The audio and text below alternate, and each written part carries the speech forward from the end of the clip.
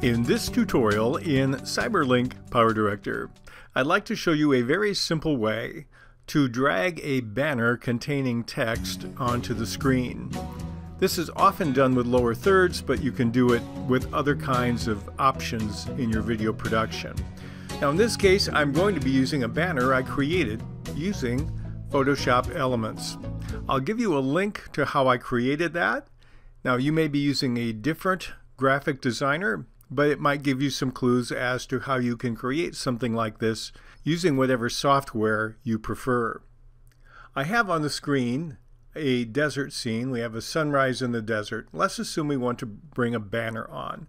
I'm going to take my banner image that I created already and drag it and drop it onto track number 2. A couple things I may want to do with it. I may decide it's too wide and I'm going to resize it. I'll scale it down just a little bit. And that looks better. And then I'm going to put it where I want it to end on the screen. This looks pretty good. So now we're going to keyframe it.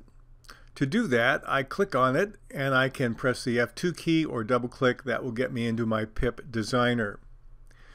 If you have your keyframe area open, you'll see what I see. If not, you may have to click on the little blue triangle in the lower right and open up your keyframe options. I'm going to set a keyframe. Now I want to make sure my playhead is on the left side, my time indicator, and I'll click on the position with the diamond to set a keyframe. So now I have a keyframe at the very beginning. I'm going to go in about 2 seconds or so, and I'll set another keyframe by clicking that diamond again.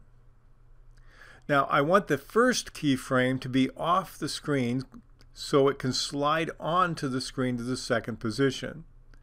Now one thing I want to notice is I have my object settings open on the left panel. My Y position is 0.812. I need to remember that for a moment. So I'm going to go back to the first keyframe by clicking the left arrow. And now we're going to drag it to the right off the screen. I want to reset the Y value once it's off the screen to 812. That will make it horizontal. And now we're ready. So we'll hit the play key and we watch it come onto the screen and lock in, and it will stay at that location for the duration that we have that on our screen.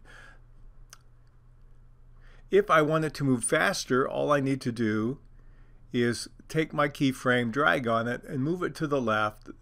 The closer they are together, the faster the movement will be, and we'll leave it there. I'll click on OK. So when I play my movie, it comes on and locks in place. And again, you can change the duration of how long it stays on the screen by simply lengthening its duration, and it should stay on as long as you prefer.